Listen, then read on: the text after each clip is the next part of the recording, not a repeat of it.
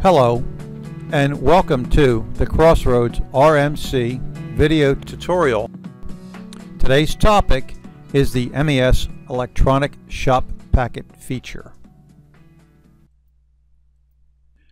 We will start with the factory menu.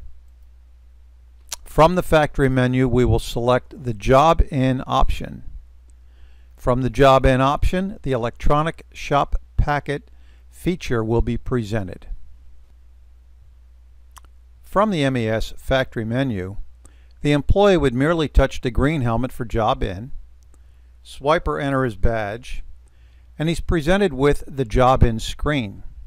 Notice on the Job In screen on the right hand side are a series of tabs: Order, Operation, Parts, Instructions, and Drawing.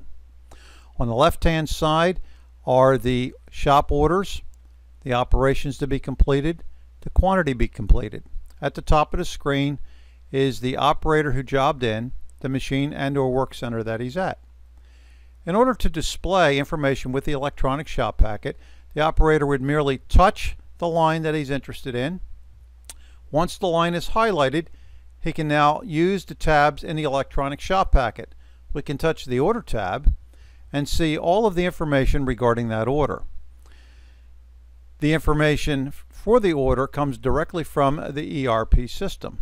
We can touch the Operation tab and it shows for Operation 10 what needs to be done directly from the routing file. We can touch the Parts tab. From the Parts tab it shows us what items would be required at that operation.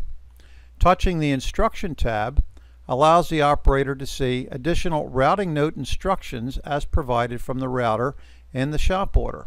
And lastly, if we touch the Drawing tab, if there's a drawing regarding that end item, the operator can see the drawing. The electronic shop packet can be viewed without actually jobbing into the job.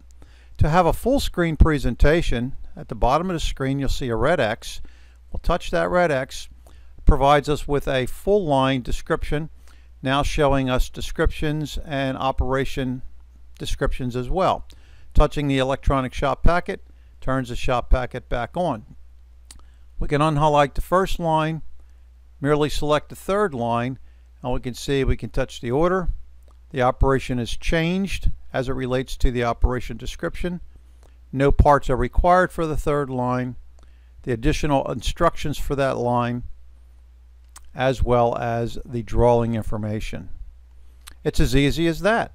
The electronic shop packet allows you to import all of the critical information regarding the shop order and have it at the fingertips of your operator on the shop floor. Thank you for taking the time today to watch this video. Additional video topics are available at www.crossroadsrmc.com.